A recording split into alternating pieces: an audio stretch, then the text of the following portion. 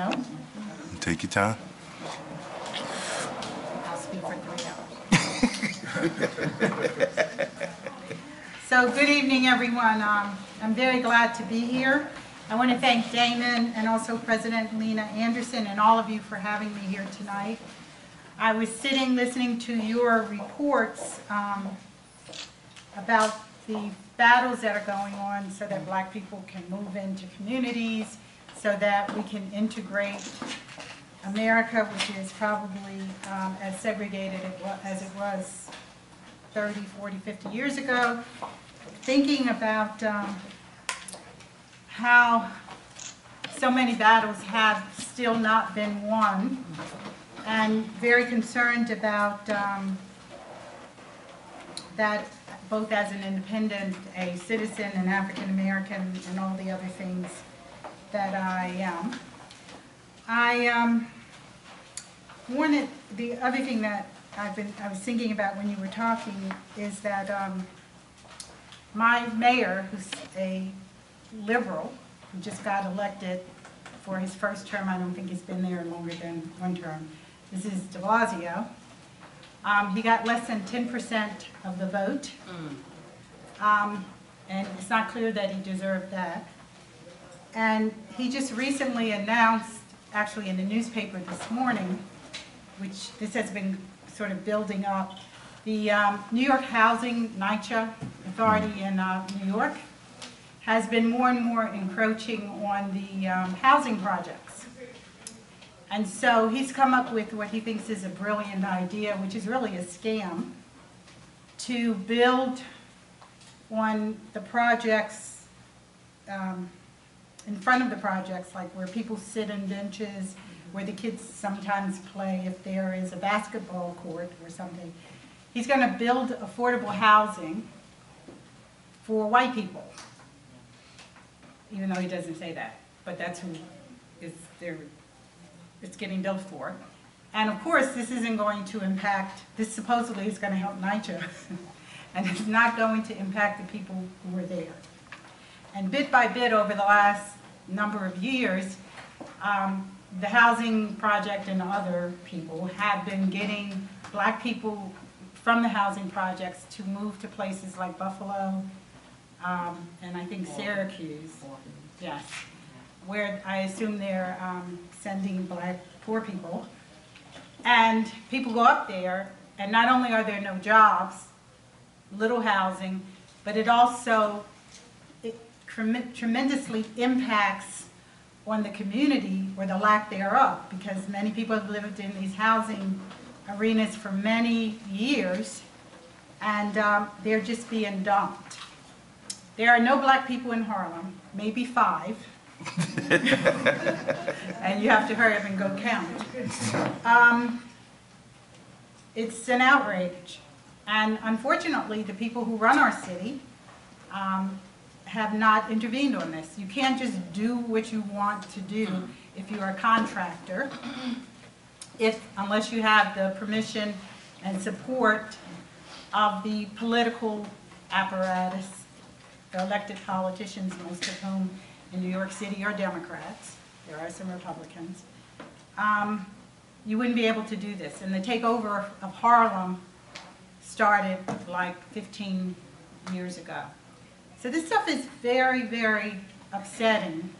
But what's most upsetting about it is that our community, I think, is stunned by it. And they don't quite know what to do. The homeless shelters are overflowing. When I went to Harlem a couple of weeks ago, people were saying to me, Dr. Fulani, there's nobody up here to help me, and this is where I sleep on the floor, on the ground outside. So the issue is, how much do we care about this stuff? We talk about it a lot. Some of us talk about it a lot. Some people don't talk about it at all. But it seems that if we care about it, we have to do something about it, because to me that's what caring is all about. And I don't think that we have done that. I think we're failing. If you all are up here talking about trying to integrate communities, and we're being run out of them downstate or wherever, that's a big deal. So I wanted to talk a little bit about what it is that we're planning to do. Dr. King, in April of the year that he was murdered, in 1968, he said two things. Well, he was planning one. One is that he called on poor people to come to Washington and camp out to do Tent City. That's what it ended up being called, even though he died, was assassinated before it happened. Because he wanted to put on display the poor people of America. And he wanted blacks, Latinos, white, Native Americans, Asians all together. And he wanted to shame this government in the same way that he had shamed them with the international coverage of showing displays of dogs biting people in the South when we were fighting for civil rights. And I also think he was deeply concerned because given that black people had civil rights, we didn't have economic stability. And I think he wanted very much to make sure that our poverty and issues of poverty didn't get turned against us, which they have. Because according to the people who talk about poverty, who talk about our problems, we're poor because we're shiftless, because we don't like to go to work, even though we built the country, all these kinds of things. And the terror of that is not that people who are simply racist or whatever, classes, it's not only that they believe that, but the problem is that the poor people believe that. We believe if we come out of poverty, if we are in poverty, that we did it to ourselves. So Dr. King was murdered before Tent City, and nobody else could really pull it off, even though it happened. I was 18 and went to see it with my older sister, and it had a tremendous impact on me. The other thing that he did, he wrote, Where Do We Go From Here? And in that book, he said that it was very important that the African American community be connected to the mainstream of America, because we live then separate from, and we still do. And he knew that that was critical to our growth and the country's growth. And we are nowhere near the mainstream of America. Actually, most of us live in outer places. Many of the people who live in housing developments and in communities around the country and in New York, they live in a 20-block radius. They don't leave their homes. They don't leave their communities. Number one, it costs money. Number two, if you're not brought into the mainstream, you don't quite know what to do if you live in Brooklyn and you end up on Fifth Avenue in Manhattan. And so all of that has to be addressed, and something has to be done about it, because that's what's going to make a difference in this country. So I think in order to deal with the kinds of issues that we're talking about in this meeting and that some people are talking about around the country, we have to do two things. We have to focus in two ways. One is that we have to focus on fighting for more democracy, because we don't have it. That's why I'm an independent. I think we should dump all the parties in the garbage can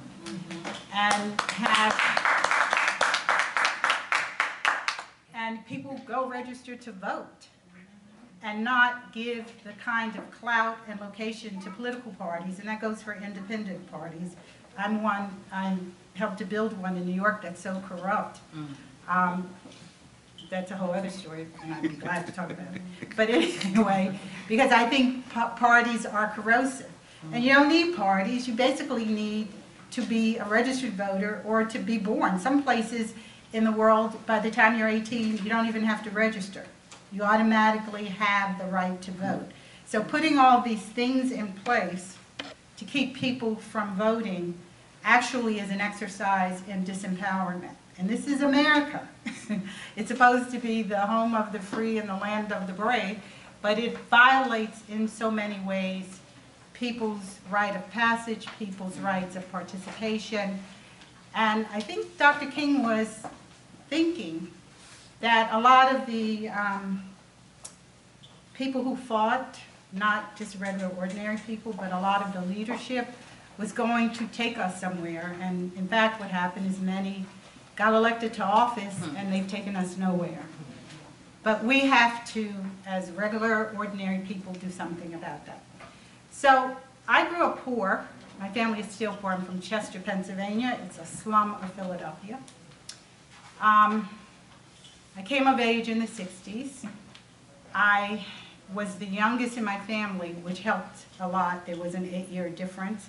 So whatever my family had, I got. And I also grew up, obviously, when the civil rights movement was going on, so it was possible to go to college. I thought that my nieces and nephews were going to follow, and my cousins, and then the 1970s really hit. And they weren't able to come along for a host of reasons, mostly poverty and devastation. I went to college.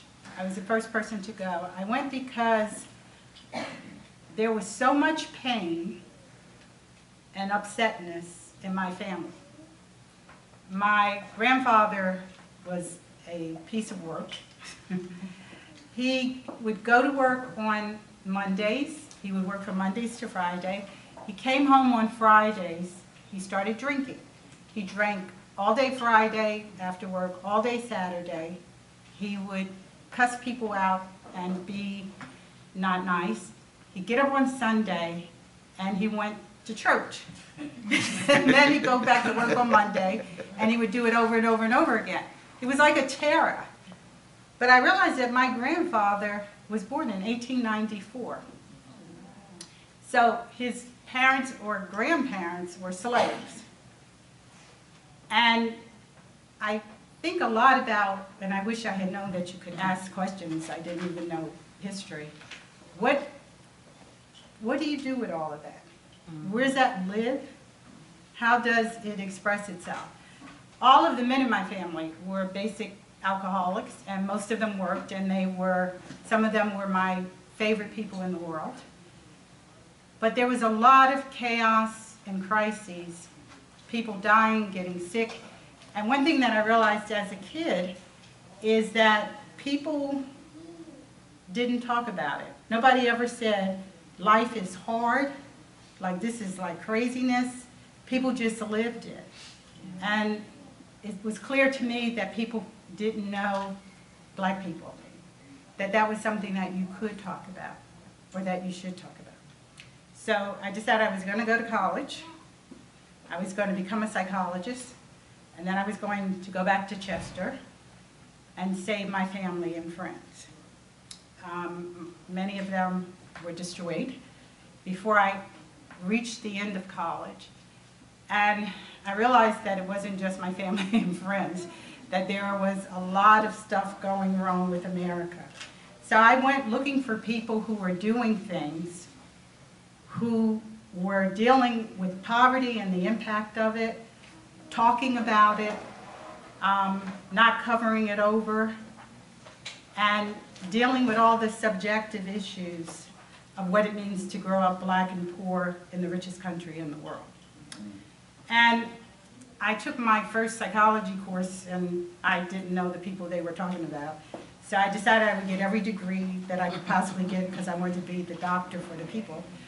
But I wouldn't learn any of it, only enough to pass tests.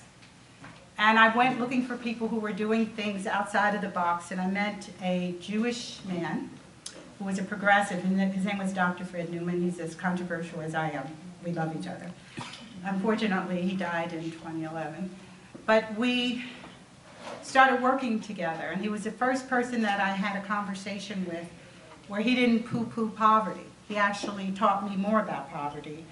And there was a grouping of us that was, at some point, 200, 300 people, who decided that we wanted to see if you could create things outside of traditional barriers that dealt with things like mental illness, that dealt with racism, that dealt with political power, that dealt with all these kinds of things that were not controlled by the government, and you weren't dependent on them, and they didn't go the regular way. I have a niece who's 59. She had a breakdown because her sister died unexpectedly in a poor hospital at 14. Terry went out on the streets and started preaching and whatever. She was in grief, but we didn't know, we didn't have a psychologist or a psychiatrist. And she's been in and out of that system for years. My nephews have been in every kind of problem that you could come up with. But this isn't personal failure, it's systemic failure. The violence in our communities ain't personal. It's not like black people have a gene for madness. The world is mad, and a lot of what we still have to contend with is madness. So two of the things that I've done. One is Newman and I co-founded youth programs. We were working with welfare recipients who were trying to get justice at welfare centers because people treated them like crap. And at some point, the parents asked us if we would create after-school programs for their kids. And we met with the kids, asked them what they wanted to do, and they said, well, they wanted to do talent shows. Yeah. So, were you in a talent show? I'm one of the judges all the time. Oh, okay. So we said, okay, we didn't say, don't you want to read a book? And we built this phenomenal program called the All-Stars Project. The talent shows have gone on for 30 years. The kids run them, they sell the tickets, they're responsible for the audience. We don't do booing. I told them they could not shoot me or each other. And they were so excited to have something to do that was fun, that they ran, that they were responsible for. We've done thousands of these talent shows. We're in 6 cities. So we just kept creating these youth programs. So we have talent shows, phenomenal.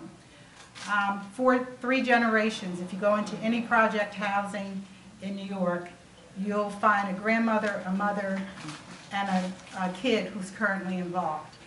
At some point, the kids ask us to help them get into, to do better in school, basically to get a job. And so we created this other program. We went out, we don't take government money. We went out on the streets in the early 80s and we put up tables at Wall Street and also on Fifth Avenue. We went and found all the rich white people. And we said to them, there are young people in this country who are dying. They're suffering. They're poor. And you should help us. And we've built a non-for-profit that's $10 million. We're in 6 states. Off of that dialogue. People took us, I was just in Ferguson and St. Louis last week, and one of our donors was chairman of Ernst & Young. So we both got connected to them, and as we go to different cities, the other 5, we also have access to their businesses. And what we did was we ran a program, it's called the Development School for Youth, and we have the kids come in for a semester. We take them to Wall Street and other places. We show them, you know, how to maneuver and be different places outside of their comfort zone. And then we place them in paid summer internships at $11 an hour. And their requirement is that they have to be on time. They have to cover all the proper things. And when people ask them to do things, they have to say yes, even if they don't know what they're doing.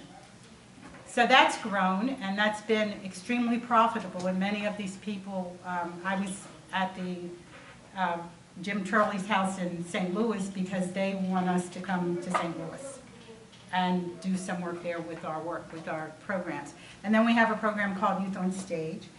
We have a center on 42nd Street in Manhattan, and we also have a center in Newark. And parents were calling me and asking me what I had done to their kids and asking me to do it to them.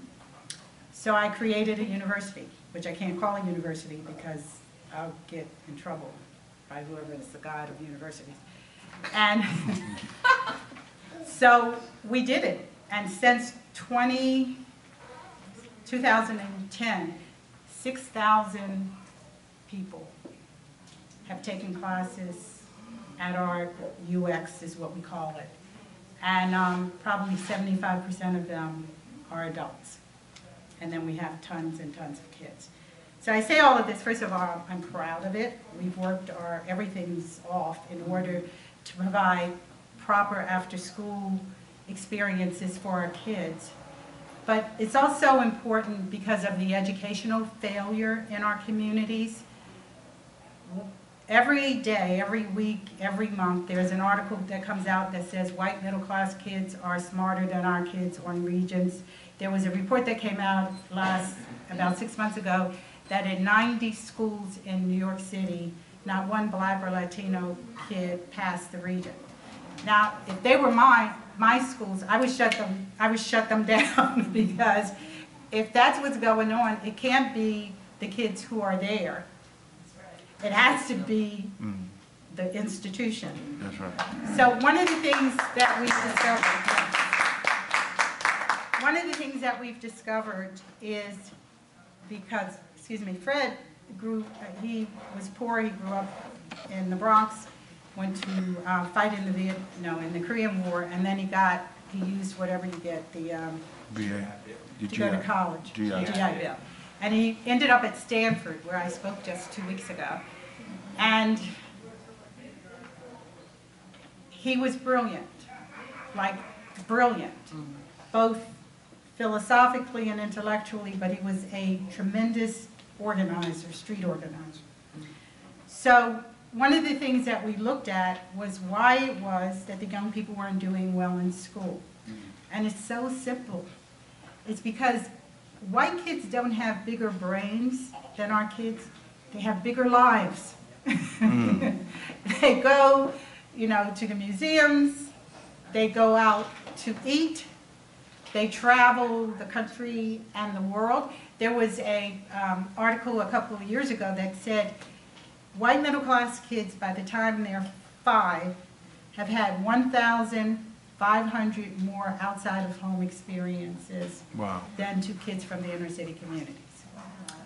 So the problem with learning has to do with that level and kind of exposure, which is what all of our programs are about. We take young people everywhere. We put them in unusual circumstances. And you think if we could have figured this out, that the New York City Board of Education would, but they don't, they won't. It's a dysfunctional system. Everything they do is wrong. And the kids are suffering, and people won't deal with that as a serious issue. They just keep putting a label on them and sending them off.